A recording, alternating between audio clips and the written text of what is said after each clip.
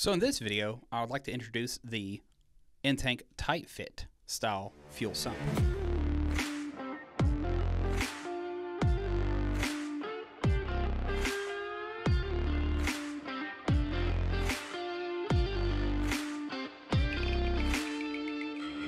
This is fantastic. If you're running like a Tanks Inc.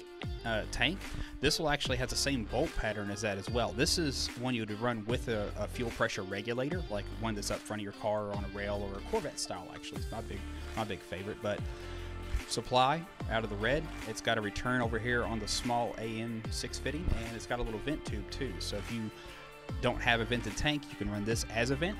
It comes with a 255 liter per hour fuel pump in it too. It's adjustable depth from about 9 to about 12 inches, so really great. It's selectable height. It comes with a really nice hard line. You usually have to heat these when you're installing them, just for ease of install, so they hold very well. It comes with two different fuel socks on it as well. This is pretty much in place of your pump's pre-filter, instead of a 10 micron or 100 micron filter, what have you on. This right here is going to be your 100 micron filter in the tank to get rid of any particles. We also have one of these socks as well that's a closed cell technology. So if you don't have like a baffle inside your tank, you can use that sock as well. That way, if any portion of that sock itself, the pre-filter sock, is in fuel, it will pull the fuel through. All right, so we're back here with our makeshift fuel cell, just to show the bit of the installation, and it's labeled fuel cell. So in this fuel cell, you notice that I have a little adapter right here. This, if anybody's familiar with how a riv nut works, this is could be used as a vent or as a return bung. Drill a 1/2-inch hole through the side of your tank, obviously get rid of the fuel.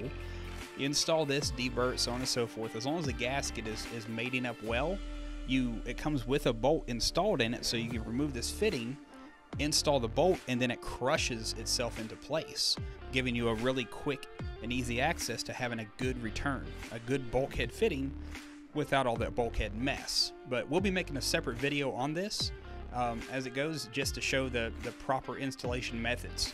Really cool piece of equipment right here. As for the rest of this, let me get the lid off of here.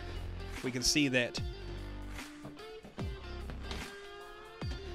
as well on this one. We have a locator ring that we kind of use as a template. Really nice. It's got that cut in it right there, so we can actually get it through the hole, because it's hard to get a large round doubler ring through a hole. So on the other sides, the same thing, fuel resistant foam. This one's a slightly different setup. It doesn't have that doubler on the top side for serviceability, but it still is serviceable. The foam actually holds itself in place. So what we'll do is we'll go ahead and slide this fuel pump in place, and I'll show you guys how it kind of drops in. So we already got a depth set on this unit right here. See the nice foam print there? It's going to seal up nicely in the tank. We just ease it right in, tighten it up with our locking hardware, and go ahead and plumb in the rest of our fuel system.